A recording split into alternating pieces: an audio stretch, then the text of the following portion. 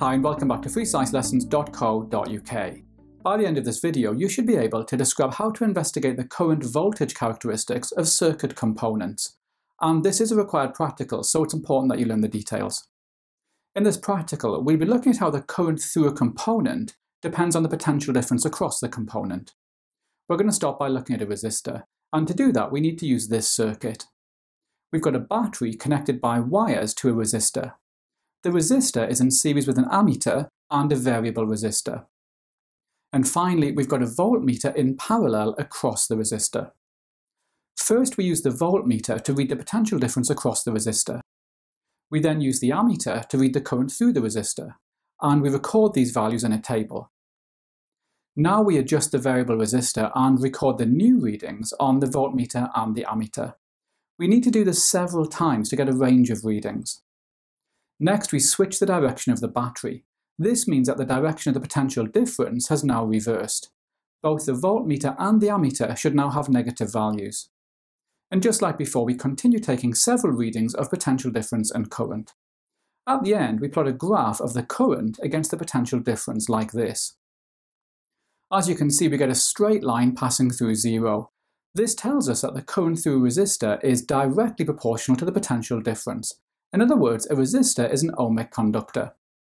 Also, if we change the direction of the potential difference, in other words, switch the direction of the battery, then we still get a straight line passing through zero.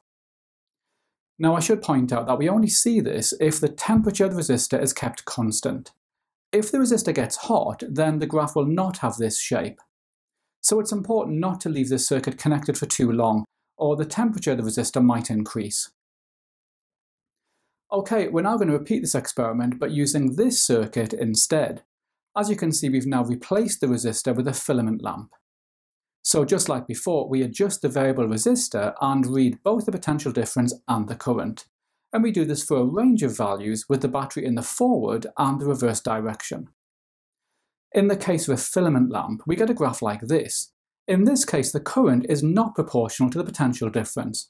That's because when the current increases, the temperature of the filament lamp increases, and the increased temperature causes the resistance to increase. You'll notice that we get the same shape if we change the direction of the potential difference. Okay, we're now going to do the experiment using a diode. I'm showing you the circuit here. As you can see, we now have a diode in the circuit, and you'll notice we also have an extra resistor. That's because diodes are very easily damaged by a high current. The extra resistor will keep the current relatively low and protect the diode. Now, because the current will be low, we need a very sensitive ammeter. Scientists call this a milliammeter. So again, we adjust the variable resistor a number of times and record the potential difference and current. And we do this with the battery in the forward and reverse direction. We get a graph shaped like this. As you can see, in the case of a diode, we only get a current when the potential difference is around 0.6 to 0.7 volts. As the potential difference increases beyond this point, the current rises sharply. Secondly, with a diode, we get no current if the potential difference is reversed. That's because in the reverse direction, a diode has a high resistance.